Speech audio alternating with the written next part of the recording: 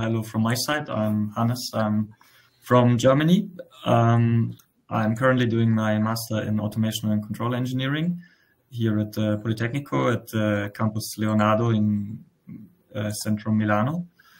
And yes, for me, the choice to go to Polyme was a really delicate one, because after my bachelor in mechanical engineering in Munich, I really wanted to go abroad, and so for me, but it was also for me important to keep the high level of education.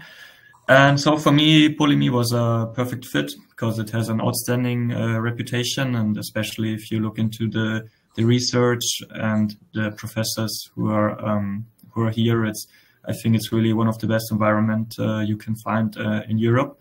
And this is also what I experienced so far with my courses, which I had and which I could choose. And apart from that, of course, as also Paul already mentioned, life in Italy is really nice, and it's certainly an argument to come here. Especially also Milano as a city is really, really vibrant and really inspiring. And but also the university, really nice atmosphere. There are actually a lot of international students, which was one thing I was really surprised of at the beginning, but really there are students. I have friends from all over the world,